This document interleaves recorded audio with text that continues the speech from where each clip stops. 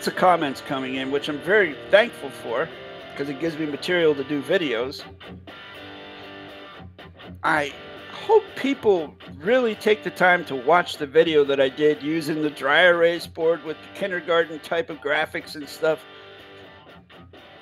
to explicate how this works here. It works the same as your house or something, someone coming into your house. There are terms and conditions. It's like people are so... Are any of you out there familiar with an author named Robert E. Howard? Robert E. Verne Howard? I'm going to wait a minute to see how many people out there are familiar with that author's name. He was an author, pretty sure he was born in Texas, early in the 1900s, maybe late 1800s. Late 1800s. I know he died. I'm pretty sure he died in the 1920s. Robert E. Verne Howard created one of the most iconic sword and sorcery characters ever of all time. And that character's name was Conan the Barbarian. I know a lot of people out there associate Arnold Schwarzenegger with the Conan character. But to those of us who were diehard Robert E. Howard fans, who read those original Robert E. Howard stories about Conan that were published in pulp magazines back in the 20s, back during World War I, the character that Conan plays has nothing really to do with the character that Robert E. Howard created. I mean, obviously, Arnold looks like a bodybuilder. At the time that the movie was made, Arnold was a testament to modern chemistry. I'm sure he was doing a nice little cycle stack of whatever he was doing. Which, by the way, that's a common sports science term now. Why does he look like that? Oh, he must be on the Arnolds, meaning steroids or TRT or whatever. That's not what Conan looked like. Anyhow, I digress. The reason I mention Conan is because he has a quote where he says something, or Robert E. Howard actually said it, not Conan. Although the two do kind of get mixed up sometimes because the personality of Conan is much like the personality of Robert E. Howard. Robert E. Howard said, civilized man has gotten too comfortable with the idea of insulting people with no repercussions. They would never do that to a barbarian. Because if you insult a barbarian, you better be ready to get your skull split. And that's the way it is today. And that's why I think people are so disrespectful when they come onto a comments field on any social media. You can see it. And social media, people are so disrespectful. No consideration. They just want to argue, insult, criticize, condescend, judge, so on and so forth. Not here, folks. Not here. You're not going to do that here. It's not the way it works. You're not going to do it in my house. You're not going to do it on my channel. You're not going to do it to me on the street. I triple dog dare you to try. It's just people, the generation, and it's not like it wasn't planned. People's spines have just been gradually disintegrated, it seems like. No backbone, no willpower, no nothing. Whining about everything. But I digress again. I said that twice. I got to stop saying that. So I hope people watch that video, take it to heart. I'm not trying to make people frightened of commenting. What I'm trying to do is to get people to get courageous and get their forensic skills in order. Be aware when you go somewhere what the terms and conditions are. To go back to the sob sit thing and the common law people, back when the COVID thing was happening, you know, the pandemic, however you want to phrase it or describe it, people would get into all these arguments about putting a covering over your face when you go into a supermarket. People would get into arguments. So I'm not doing that. And people were getting arrested, chased around. It just made things miserable. And from my point of view, I'm looking at it like this. I see a store. Let's call that store Myers. Okay, it's a supermarket. If I want to go into Myers, that's not my store. It's not a public store either. It's a privately owned corporation that sells goods to the public. So it invites the public in to their vessel, their venue. And to do that, there are terms and conditions in place when you walk over that threshold. What's the most famous one? No shirt, no shoes, no service. It's been around forever, since the 50s.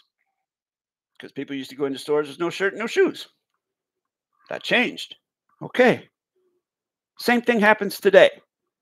It does not matter how you feel about it. If they want you to put a whole ass plastic bag over your body to go in that store and shop, then it's contingent upon you to honor those terms and conditions if you want to cross that threshold. Because there's always a choice to say, no thanks, I'll go somewhere else. I don't need to go on your vessel. I'm not putting that bag, I'm not comfortable with that. Bye. No problem. No problem, no problem. Or maybe you have a friend or a relative or someone who loves putting plastic bags over their bodies. You say, hey, if I give you some cash, you get me this, and the third. And they go do it for you, and then you get your food and whatever. There's so many solutions to this rather than arguing and making other people's lives miserable, such as the workers and employees of those places like Myers, who had to sit there for at least 8 hours, but probably more like 12 to 13 hours a day, dealing with jerks like those people who want to come in and argue about things like that. Just another perspective, that's all. Common courtesy, consideration. Now, for my part, yes, I did put a face covering on sometimes, depending upon where I was. I did it like a couple times, and then I figured, you know what? I'm going to try something different.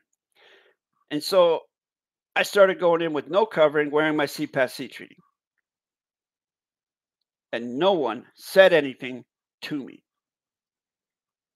No one even approached me. So I just got used to not wearing one of those things. And everything was fine.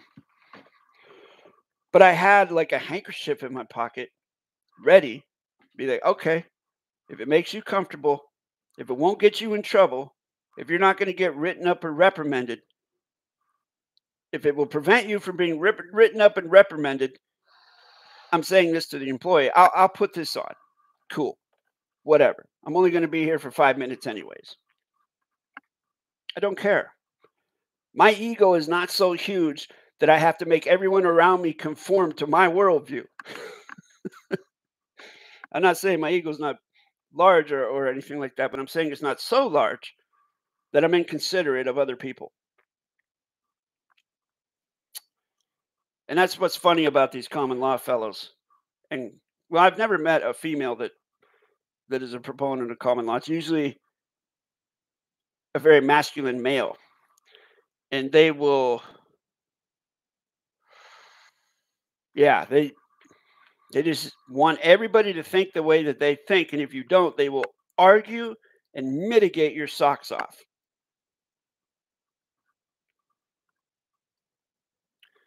So far, I have not said one thing about correct sentence structure, I don't think. So we're going to have to knock that off right now. And start talking about the grammar. So my plans for the grammar for this new year, as I'm getting my health back and things like that, I'm actually formulating a plan to do a little bit of traveling, perhaps. I'm floating this idea because my wife and I love to go to Tennessee, Florida. I love Arizona, but it's so far away. I'd love to go over there. Texas, I've got friends in Texas. And maybe put together an impromptu in-person seminar. But I would have to know that there would be people there that would buy the tickets, that would make it worthwhile for me to invest my personal value in getting a venue to do that. Whether that's a hotel, conference room, or whether it's someone's living room, wherever, a college campus, doesn't matter to me. As long as at least a dozen people show up. A dozen people, 12 people.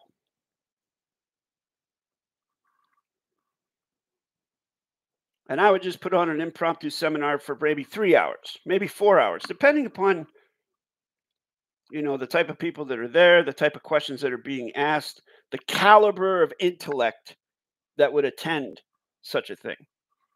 I would base my curriculum upon that. I've actually, since I've been teaching for 6 years now, I've gotten quite skillful at improvising because every workshop that I do is tailored towards the student. There is no one size fits all. That's why there's never been a successful correct sentence structure, communication, parse, syntax, grammar curriculum. You folks remember that one reaction video I did for that guy from Russell J. Gould's sector where he was charging $1 million for a syntax lesson?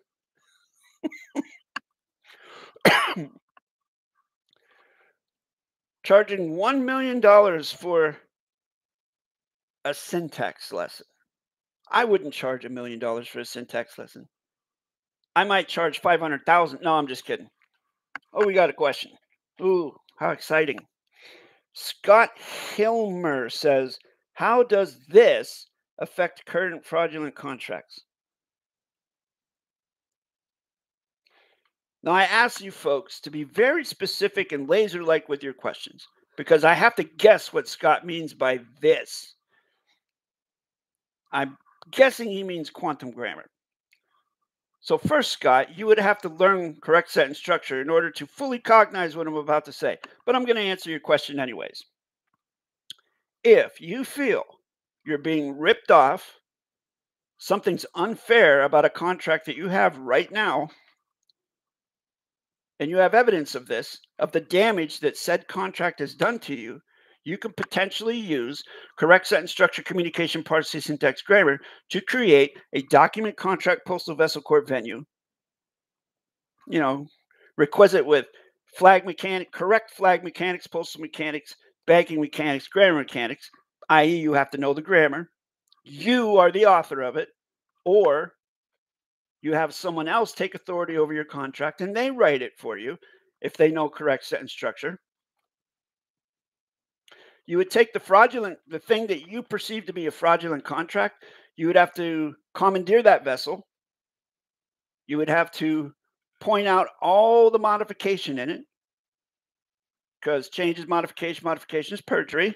You point out the perjury, the fictitious conveyance of grammar, or to use a stronger term, fraudulent conveyance of grammar. And you would put that in a nice little package, create your own federal postal court.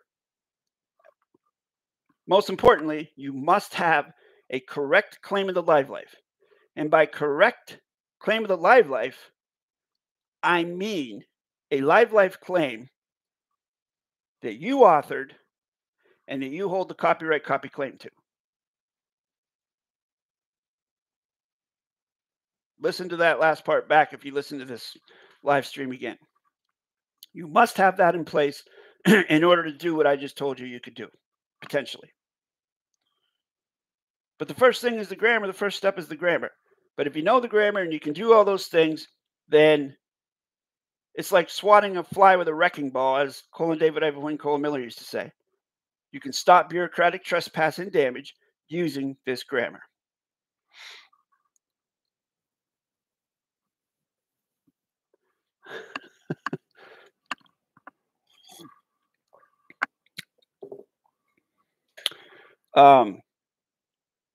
April's definitely one of the individuals, as well as Ivondian, if he's still here. Those two members, they're members of this channel, which thank you very much for your membership and your support. Those two individuals can definitely do what I just explained. Like, well, I don't know if they've ever done it. Maybe Ivondian has. Maybe Ivondian has. They could potentially do it. I don't think they would have a problem doing it. The more you do it, the better you get at it. Let's put it that way. You just have to pick something. I think the first thing that I picked, which is not the wisest thing in the world to do, back in 2017, I picked a state tax entity to fight. Not fight, but to stop the trespass of. That's what I picked. And I didn't even have closure on syntax back then. But I was successful. And because of that, it galvanized me to study more. And it took me about 2,000 hours to even get to the point where I could use it. Would my claim of life affect my wife via wedding license? Again, Scott, all the things I'm telling you, these questions are coming from, it tells me that you really have no knowledge of correct sentence structure at all. Like you have no idea what it is or what it does. So, short answer is no, it wouldn't. Because a wedding license is a fiction license. It's in the fiction, has nothing to do with correct sentence structure. A wedding is a jointer between you, your wife, and the state. It's a threesome. So you're married to the state and to your wife at the same time. The state is the authority of that. Because what is a license? Whether it's a driving license or a marriage license, it's a permit you pay for to do something that would otherwise be considered illegal. So that's all fiction stuff. No, it won't affect that. Jason, Gwendo, you are going to do a new webinar. It was very good, the one I participated in. And I think a webinar on PARSE and deepen how to create a contract document. Postal as a core venue would be very interesting topics covered in the webinar. Certainly, Ivondian. The PARSE thing, I agree 100% with. That's easy. That's the easiest part for me and for most of the students that I've had over the years. That's the easiest part of the grammar. Anybody can do it. Hell, even Mark Cashon Christopher can parse, for God's sakes. Did I just curse? I'm sorry. For Odin's sake. Even Mark can do it. So it's pretty easy to parse. So it would be easy to create content for that in a webinar. But as far as creating document contract postal vessel court venues, the only way I would do a webinar on that is if I vetted the people first. Like you, of course, would be able to attend that because you have closure on the grammar. April would be able to attend that. Numerous other people that have closure on the grammar could do it. But someone like Scott could not attend because it wouldn't help them in any. It could actually get someone like Scott in trouble because they don't know the grammar. So that's kind of the fine line you got to walk here, or I have to walk here because I'm accountable. I don't want to get people in trouble. I don't want to put careless data out there and get people in trouble. I've been very careful thus far, and I'm not going to start being careless now. I did do a mini class on the creation of a document contract postal vessel core venue, but that's about the extent of the data that I would put out there about it. I wouldn't go into, laser-like specifics in a public place because it could get people into trouble.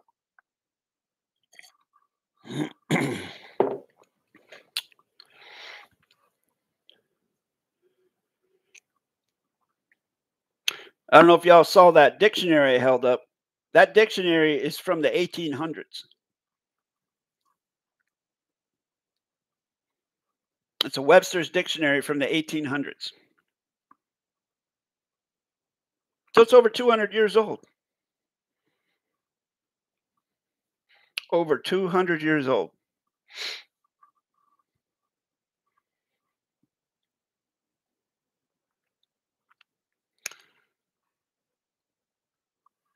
Anybody have any grammar questions? Ivandian, I know that I'm pretty sure you had a couple questions. If you think that it's bueno for a public forum, go ahead and ask a question here. If not, you can save it for tomorrow. It's up to you, my friend. Also, again, I want to shout out to Daryl Bennett out there. Daryl, if you're watching this, much love, my man. Thank you for all your kind words and all your positive comments and the light you bring to the community. Keep coming back, man. I admire your will and tenacity. Hold on here. Good day, just saw this. Is there going to be another workshop? To 5-footer, that's up to you if you want to do another workshop. The workshops are available if you contact me at the email address. There's no email address down there. In the description of the video, you contact me at the email address and apply for a workshop. Please include your full correct name, and I'll get back to you, schedule a consultation, and then you can do a workshop with me if you qualify for it. That's how the workshops work. I always do workshops, and I just started doing workshops this week again. So it's up to you whether there's going to be another workshop for you, because I think we did one. I have a gift for you. I'm going to send you. I have transcribed that mini class and translated it into quantum Spanish. I'm going to send it to you so you can see some questions. All right, that sounds awesome. That is so cool. Keep in mind, though, Spanish is a language. Correct sentence structure is a grammar. Two separate things. But I know what you mean, my friend. Quantum English, quantum Spanish. I get it. You know, I mentioning his name, I got curious about Marcus Jean Christopher because I know he got kicked off of YouTube. And I would just like to see what he's up to. The group seminar. Thank you. No, Preston, workshops and seminars are two completely different things. A workshop is what you would apply for as a singular individual, you and I. It's like a classroom. It's like you're taking a class, a single individual class. That's what a workshop is. A seminar is different. A seminar is for a group of people. Okay? That's two different things. So you said workshop. So in my mind, I was thinking about, oh, you know, the workshops that I offer. If you email me and apply for a workshop, I schedule a 10 to 15-minute video consultation, and then you apply for it. And then I either approve it or don't approve it, or you approve it or don't approve it. And then we move on. I send you the, materials. You send me donations, and we do a 1-hour workshop. That's the workshop. A seminar is completely different. A seminar is a different thing. It's like apples and oranges. So I'm looking at Mark's website right now. I'm just looking at Mark's website. Woo. If you want to, wow. I wish I could screen share this with you. Is there a way to do that on here? Let me see if I can figure it out.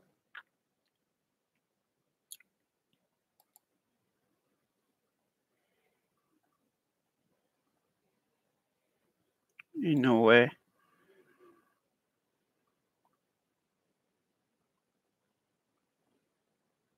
Ah, Jens, good to see you, my friend.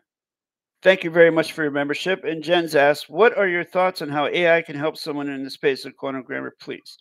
My thoughts on that is it's no help at all. I did a video on this, Jens, last year, maybe earlier this year, where I challenged an AI to learn correct sentence structure, and they failed miserably. I participated with Chat GP or whatever the hell it's called, and I did the same thing. And it just cannot grasp correct sentence structure, communication, parse, syntax, grammar. Cannot grasp the mathematical interface on grammar. I know, as strange as that sounds, it's true. And Jens, you know it well enough, I think, that you'll be able to find the same result. You'll be able to figure the same thing out if you challenge it. It just cannot.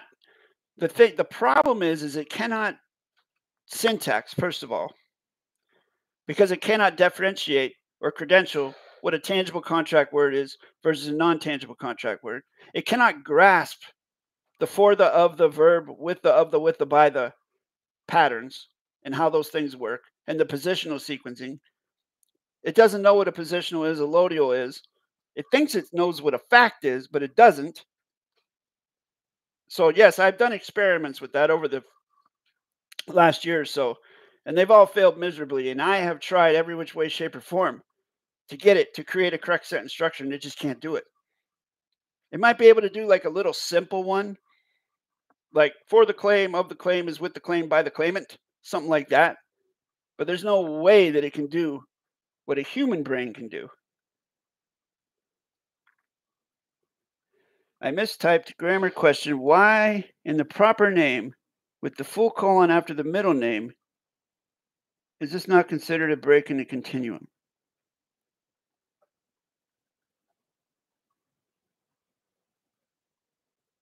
In the continuum? You mean continuance of evidence? Because it's correct sentence structure, Preston. In correct sentence structure, you give closure to everything you're doing. And a colon in correct sentence structure represents a positional allodial phrase, which if you, as you mentioned earlier about workshops, if you want to do workshops, you can learn this stuff with me. Or you can study the 900 videos on this channel and figure out the same thing if you go to the correct sentence structure playlist. Especially in the videos where I explain how to write a correct name. I explain the colon. I explain the period, so on and so, the hyphen. All those things are explicated. And I elucidate the viewer upon those things. So when you say, for the Preston hyphen Henry of the Boyd, okay. Now the second thing you wrote was for the Preston hyphen Henry colon Boyd, which you've put a full colon in, sandwiched in between two tangible contract words. So that is not correct sentence structure, because the function of a colon is to represent a position allodial phrase.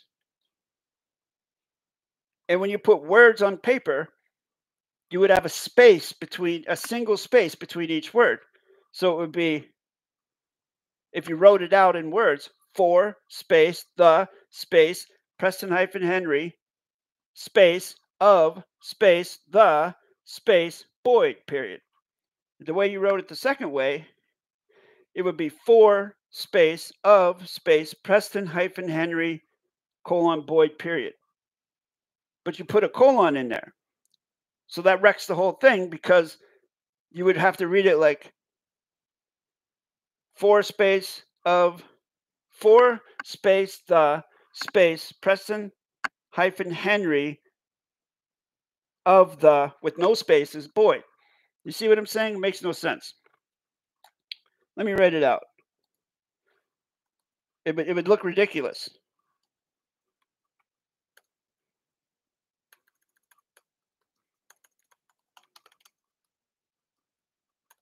I'm going to write it in the chat.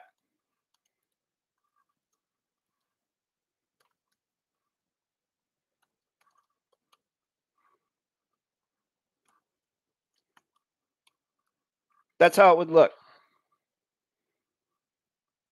if you didn't put the colons in there. The colons represent position allodial phrases. And if you were to take, I don't know if you've, I think you've taken a workshop with me, but if you would actually progress to the second workshop at some point in time, I do give you a lesson on the full colon and how it's used, which that information is also available for free on this YouTube channel. Just look up study of the full colon.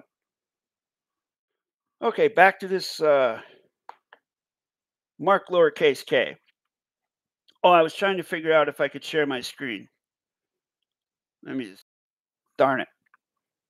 That's why I like TikTok better, but I mean, TikTok is just too weird for me sometimes.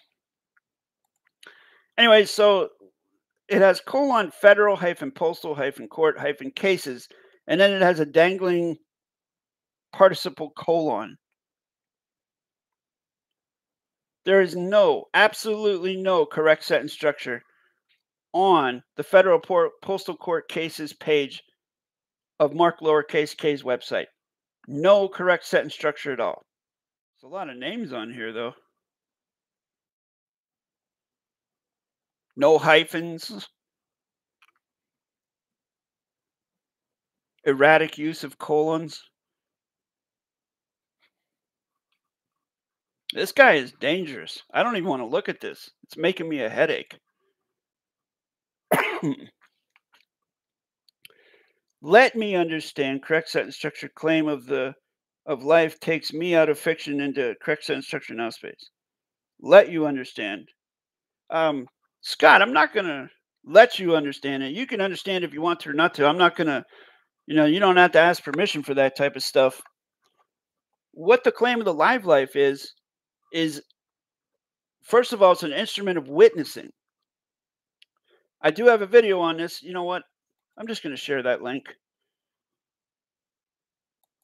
I know you're here in the now space, and I do want to give you the closure that you're asking for. However, I also would like to share this link because I would like to state and repeat that any question you have can be answered by you actively taking the now space to study this channel by using the search bar function of your YouTube website. So I'm going to actually use it and look up live life claim. And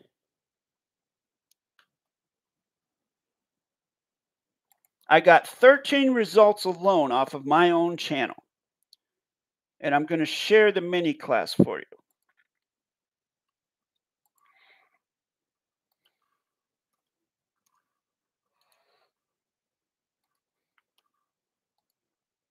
There you go. Save that link. So, okay, the claim of the live life is basically 3 or more live life claimants who have correct live life claims coming together to witness you as a living, breathing creature. And I'm using plain, simple English to describe this. What it does is it gives you copyright copy claim stewardship over your punctuated name. And you have 3 or more witnesses witnessing you being connected to that name. And it gives the facts of your life, whether you're male, you're female, when you were physically birthed into this domain, what that location was, what your mother's name was, well, how, whatever other facts you want to put on there, you can put on there. Using correct sentence structure, communication, parsing, syntax, grammar. So what this means is once you have this document in place, you are now a steward of all of your contracts if you have closure on the grammar and can use it like that. Well, maybe not like that, maybe like this.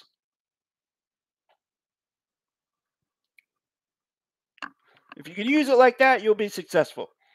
But of course, it's much better if you can use it like that. I'm just in a funny mood. Okay, so that's how it works. And if the fiction is trespassing upon you, you can use that correct name because who is anyone to tell you what your name is? Like when you walk into court, the David-WYNN Miller thing, where the judge says, "What is your name?" Is the judge telling you your name is what? Or are they asking you a question? It's all word games in there. So this live life claim, coupled with your knowledge and with the knowledge of postal mechanics, banking mechanics, and flag mechanics, can extricate you from those scenarios so that you now do the same thing, basically, create the same type of venue that the fiction does, but with closure on grammar.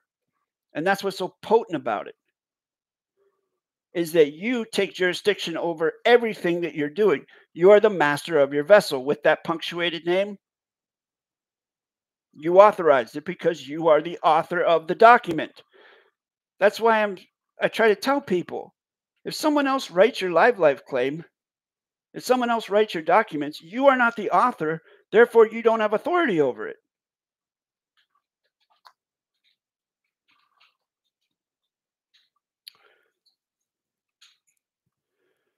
Many thanks. Coming back to AI, I was thinking of parts in preparation in the grammar area, like support in defining finite means structure dictionary, or STH, like this.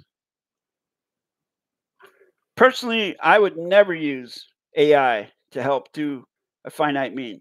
I prefer to use the more grassroots etymology dictionaries. I don't want to rely on ChatGPT saying, oh, they collected this from all these sources all over the internet. No, I don't want that. I want to go to the source myself. I prefer it that way, but hey, let me know about how it works out for you there, Jens. If it's beneficial to you, more than welcome to share it with me.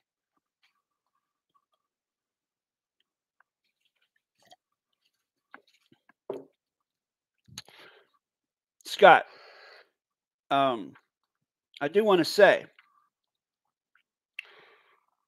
that it is critical that you have closure on the grammar before you do anything like what I'm saying. Although you don't have to have closure on correct sentence structure to have a live claim, you definitely have to have closure on correct sentence structure in order to use a live claim. For example, if you have closure on the grammar, you can create live claims for your children with you as the authority.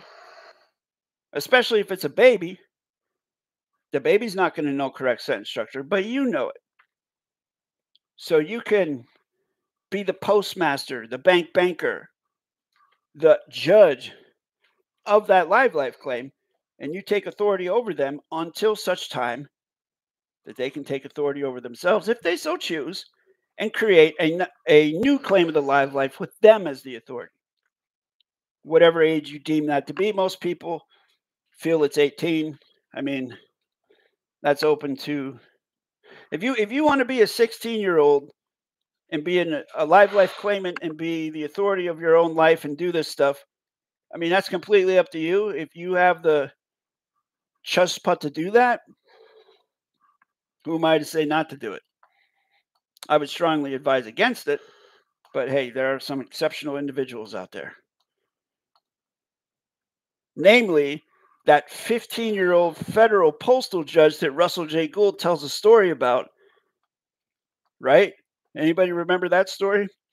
Russell said he knew a 15-year-old that was a federal postal judge. And then a couple years later, he comes out and says, "Why, you have to study for 15 years to be a federal postal judge." Oh, really? So I guess that 15-year-old postal judge that he was talking about must have been studying since he popped out of the damn womb. So goofy. These stories are so goofy sometimes. I can't believe people eat them up like they do. I mean, I can believe it. I'm just babbling here. All right. Well, this is fun. I appreciate everybody being here. I'm going to be publishing another comments video pretty soon here because, as I said, I've been getting a lot of comments. Anybody else have any other questions they'd like to ask? Questions, comments, criticisms, well wishes, donations, gifts, super chats. I appreciate it all. It bears repeating that if I don't get up to 6,000 subscribers by January 1st, 2024, I will cease producing public content on this channel. And right now we are at 5,736. So that's about 300 or so more subscribers that I need to PayPal. You know what, Scott? I do have a PayPal now. I was using PayPal, and then they changed their terms and conditions, and so I totally got rid of it for about a year or two. But then I just recently opened it back up because so many people want to use it for some reason. But I'll tell you this. I prefer it if we just do private banking. Okay? I don't know how much you know about banking, but if you email me, I can give you details on how to send a donation if you want to. A donation or a gift, because that's what it is, donation, gift. That's the way I navigate. And that way, there's really no third party involved in it. But it's up to you. If you look down in the right-hand corner, or we could say the lower starboard side corner of your computer screen, you can see the $ down there. It's really easy if you have, internet purchasing power to click that and send donations that way. I appreciate all that. But anyways, I will continue to produce members-only content for the Tier 2 members and loyalists and contributors, but I will no longer do public content. And I'll also do members-only live streams, like the one I'm doing now, only it will be for members. So, let's see. I tried to use the GPT chat to find in the Spanish Civil Code article homologous to the Regla section 12B7, 12B1 that you use in the mini class.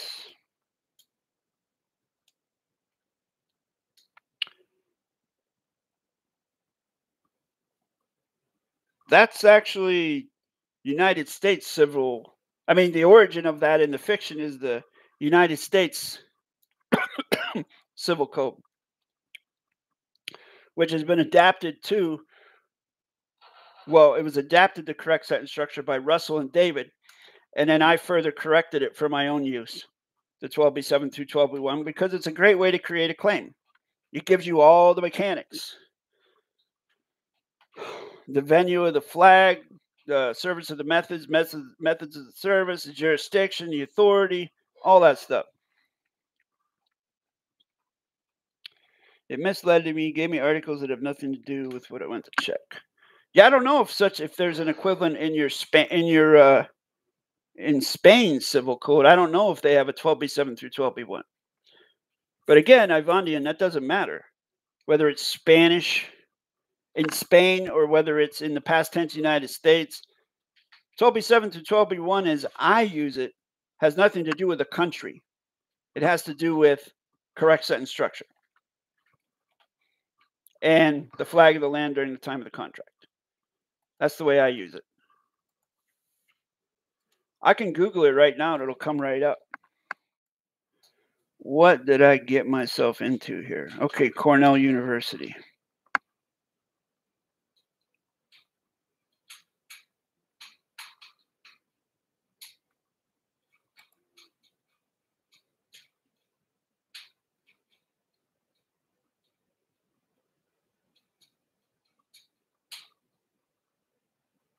Okay.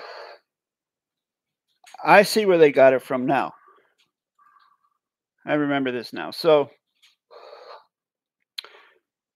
in the Legal Information Institute from Cornell, they say under the Rule 12, defenses and objections, when and how presented, motion for judgment on pleadings, consolidating motions, waiving defenses, pretrial hearing, which is Rule 12. You scroll all the way down and it says, you'll see the letter B in parentheses, and it says how to present defenses. Every defense to a claim for relief in any pleading must be asserted in a responsive pleading if one is required, but a party may assert the following defenses by motion. And this is the 12B7 to 12B1 that was translated by David and Russell and then further corrected by me. Number 1, lack of subject matter jurisdiction. Number 2, lack of personal jurisdiction. Number 3, improper venue. 4, insufficient process. 5, insufficient service of process. 6, failure to state a claim upon which relief can be granted. And 7, failure to join a party under Rule 19, which, what in the hell is Rule 19? Required joinder of parties. Required party, a person who is subject to the service of a process and whose joinder will not deprive the court of subject matter jurisdiction must be joined as a party if, in that person's absence, the court cannot accord complete relief among existing parties, or that person claims an interest relating to the subject of the action is so situated that disposing of the action in the person's absence makes Jesus. Wow. See, reading this stuff gives me a headache. I don't even want to go into it. It's just a bunch of BS as far as I'm concerned. I'd rather read other stuff. So let me pull up my corrected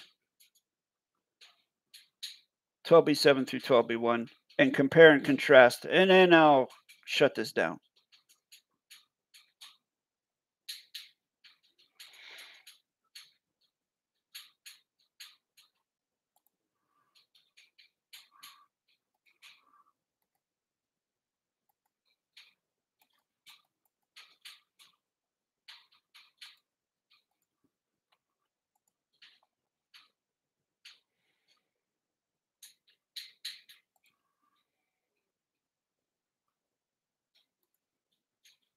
I'm going to my Weebly website because I know I posted it here.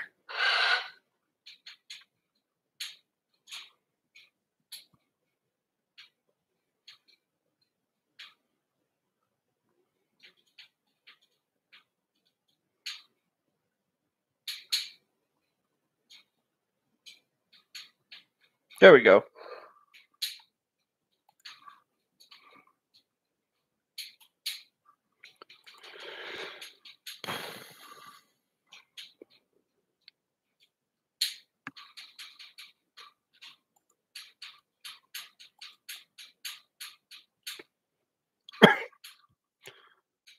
So for the summary corrections of the civil claim methods are with the 12B by the document contract claims. So in the fiction, the first one is lack of subject matter jurisdiction. In the fact, it is for the, hold on, it's backwards. Sorry. For the 12B1 of the document contract claim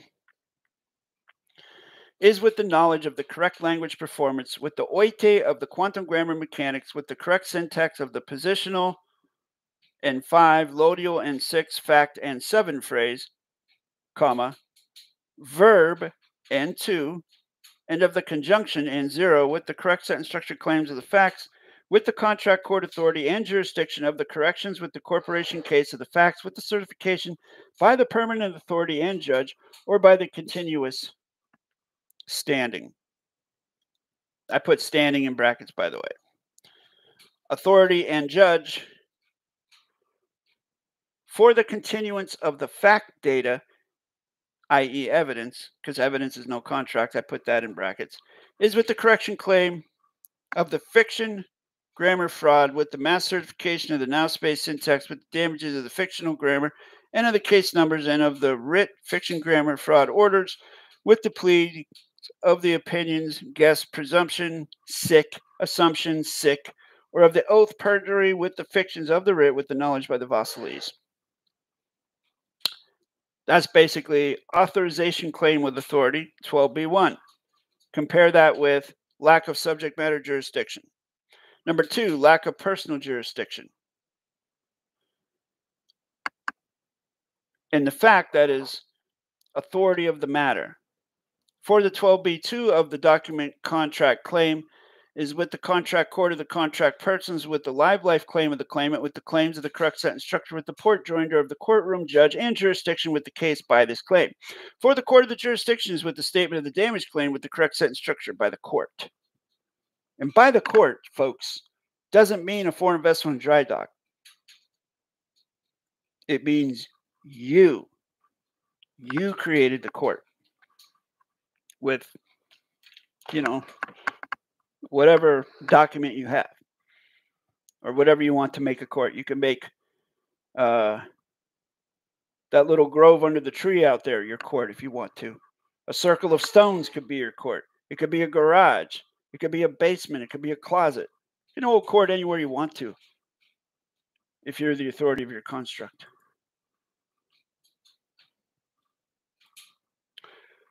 Next one.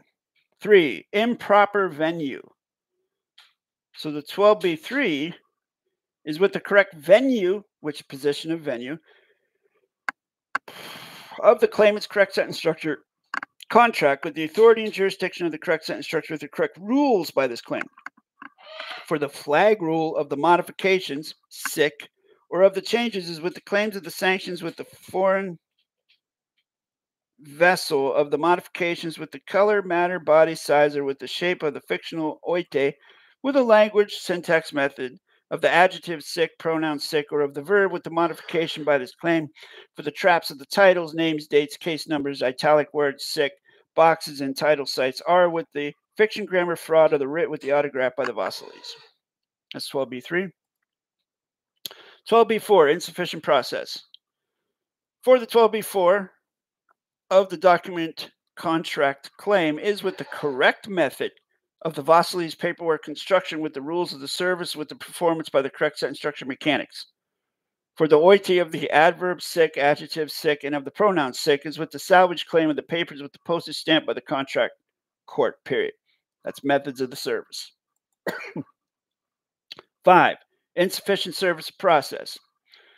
12B5 is with the correct method and with the library of the correct sentence structure case documents, with certification of the method and service with the clerk of the court, with the file of the paperwork, with the correct syntax claim of the contract court, with certification by this claim for the method of the fiction, grammar, fraud,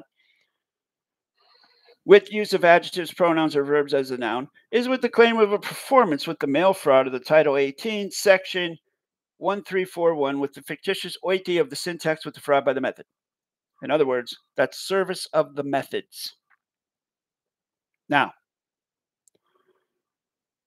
when that says clerk of the court right there, it doesn't mean necessarily the clerk down at your foreign vessel and dry dock. For me, my federal postal court that I'm the authority of, my clerk is down at the postal station about 3 minutes away from my house. That's my court clerk. They're also a custom clearinghouse broker. 6, failure to state a claim upon which relief can be granted. 12B6 of the document contract claim is with the correct sentence structure claim of the cause with the contract of the authority and jurisdiction with the claims of the damages by the claimants and by the Vasiles, i.e. statement of the claim, so you have to state your claim. And then 12B1, lack of subject matter jurisdiction. 12B7, claims of the same authority and jurisdiction with the rule of the flag by the contract terms. For the rule of the contract parties is with the terms of the vessel's contract with the label of the pictograph and symbol with the flag of the contract with the terms of the contract rules with the completion of the contract with the contract court by this claim. So the pictograph symbol, the label, that's the flag, the 1x1.9 flag, folks. That's what's so important. That's one of the most important things. That's what I mean by flag mechanics. And if you're going to use that flag, you must have, well, you must have closure on that flag's constitution. You have to have a cognition and understanding of it. What it is, what it means, what it does. And you have to be able to possess the ability to articulate that to an outside contract party. Otherwise, how are you going to use this? How? If you don't have closure on it. Bottom line, learn the grammar, folks. If you're here to learn the grammar, you're in the right place. I'm going to leave my email address in brackets in the chat. For anyone who wants to email me and apply for a workshop. You notice in my videos when I write my email address out, it's :JasonMatthewG17@gmail.com, period. And there are individuals out there who try to type the : and the period at the end into their email address box, in their fiction email address box, and then it comes back as invalid address. I thought that people would know, oh, that's, just correct sentence structure. If we're going to use it in fiction, then you would take that out and just put JasonMatthewG17@gmail.com. But no, not everybody knows that. Not everybody knows that. Has anyone out there ever typed out an email address that started with a : and a tilde and ended with a period? Ever in life? Have you ever? Just curious. If you have, hit me up and let me know, because I've never seen it. And I've been emailing for, a long time.